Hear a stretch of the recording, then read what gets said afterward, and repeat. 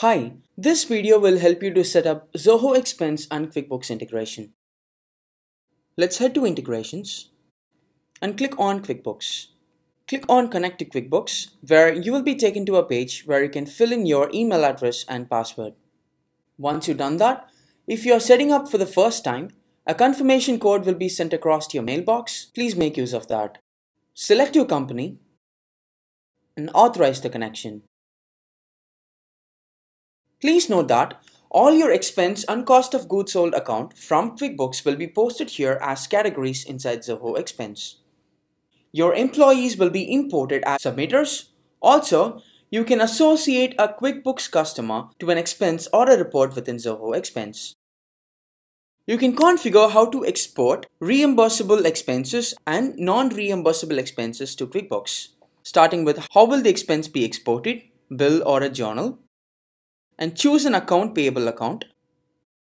You can set your bill date as expense date or report approval date or report submitted date. For non-reimbursable expenses, you can choose the default payment account. Since I have connected Bank of America with QuickBooks, it's displayed in the drop-down.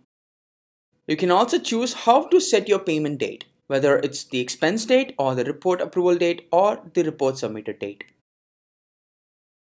You can specify whether you want your submitter or your merchant to be the vendor of the expense. You can record advance payment under prepaid expenses or uncategorized asset or undeposited funds. You can select them, and whether you would like to automatically export approved reports or you would like to do that manually. You can select them here and hit save. You have successfully connected Zoho Expense account with your QuickBooks account. Now, let me create an expense account inside QuickBooks.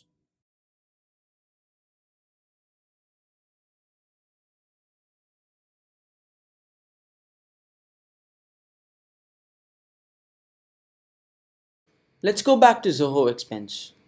To sync this new account immediately, I'm going to go to Integrations, QuickBooks Settings, and click on Instant Sync. When I go to Settings, Categories, I can filter it with QuickBooks Categories.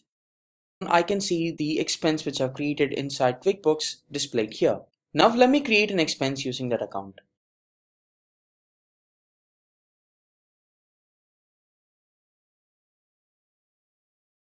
I'm going to add it to a report.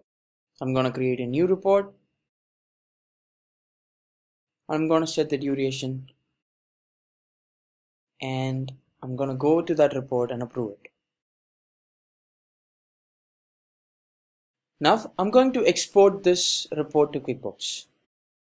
I can make use of this report number to search the bill inside QuickBooks.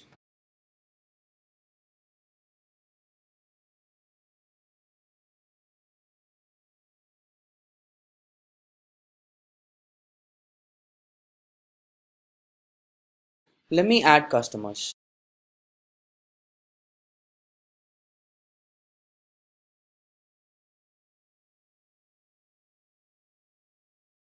When I go back to our Zoho expense account,